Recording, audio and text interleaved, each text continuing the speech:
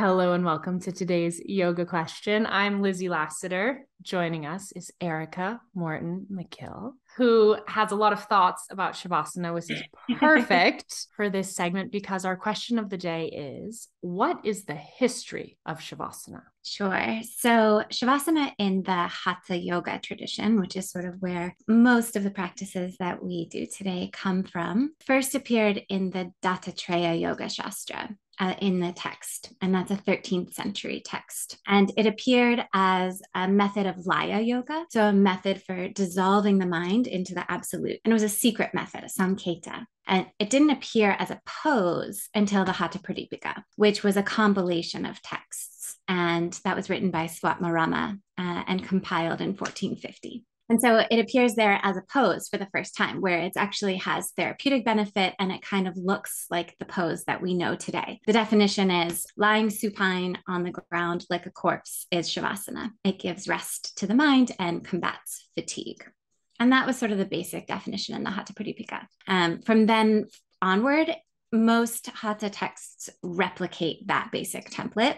There are some variations, and something that I think is interesting is that first text, Shavasana, is really hands by the side and down towards the knees, right? So it's kind of more contained towards the midline than we generally practice Shavasana today. I don't know about you, Lizzie, but I kind of take like a starfish pose. And that doesn't really appear until the 17th century in the Hatha Ratnavali. And then there's a couple other variations. There's a variation where you lie with your hands on your chest and you look at the tip of your nose and think of Shiva. And then there's another variation where you lie with your arms up overhead.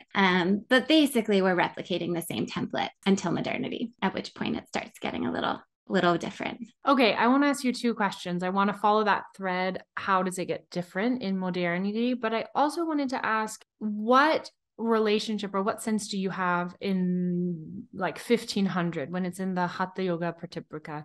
What does it have to do with death? Is that really a foreground element of the pose? No, it's more like a simile. So it's lying on the ground like a corpse. So it doesn't expand upon the corpse aspect of it. And I do think that's something that is later expanded upon. And there are sort of precedents for thinking about death and lying down or contemplating death. I would say, so the Patanjali Yoga Shastra, Patanjali's Yoga Sutras, which come about in the 4th century, they do sort of have like a precursor to Shavasana. So Patanjali he lists 13 poses and none of them are Shavasana. And he also doesn't give any descriptions for his poses. So he does give one pose called Paryankasana. And this in the Buddhist tradition is kind of a meditative seat, what we might call Padmasana. However, Shankara, who's sort of the earliest commentator for Patanjali, says that this pose is lying supine with arms extended towards the knees. And several other commentators confirm this. So there is sort of this precedent for a pose that emulates Shavasana that then becomes, again, as you're asking, sort of it evolves into this metaphorical understanding of death and contemplations on death. I love as you're moving, your camera is going a little bit like Oh, is it? It's fabulous. So what happens in modernity as we get closer to our time? How does the understanding and the practice of Shavasana shift?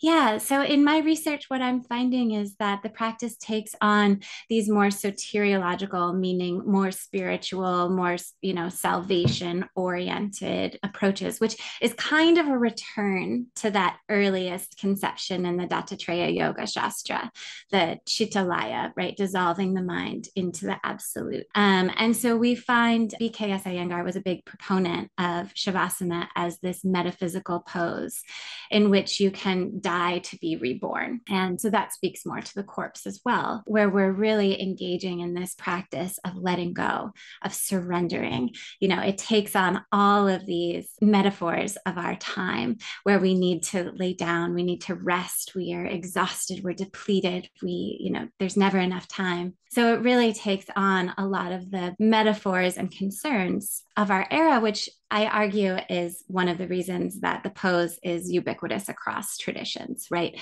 I don't know of any other pose that you can go into a class, no matter whether it's Ashtanga, Rocket, Yin, Jivamukti, Pilates and yoga, and you will always practice this one pose. So I think that in modernity, it sort of is this archetypal, emblematic pose for all of our collective fears, needs, desires, concerns. Okay, last question before we move to close. What is your Shavasana practice like?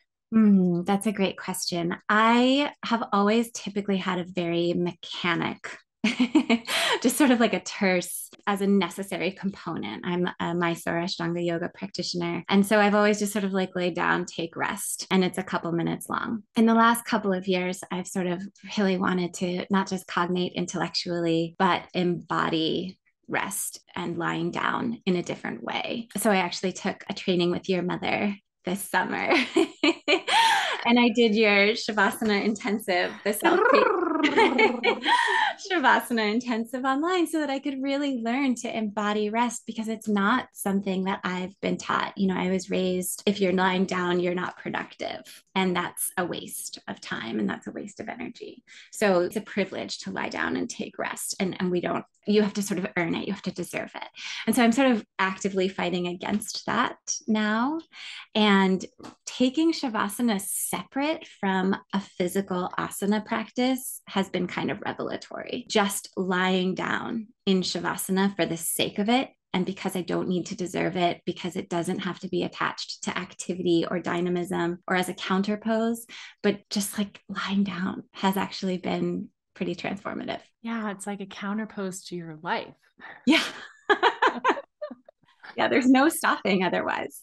Erica, it's such a pleasure to be with you. And I love listening to your extremely studied and erudite, articulate way of moving through these topics. Tell us where this authority comes from. Brag a little bit about your studies. Thank you. Yeah, so I'm currently a master's candidate at SOAS, University of London, and I'm completing my dissertation on Shavasana, yogic rest. On Shavasana. She's writing a dissertation on Shavasana. That's how we got connected, through Erica's wonderful newsletter. Tell people where they can find that. Yeah, that's at yogafolk,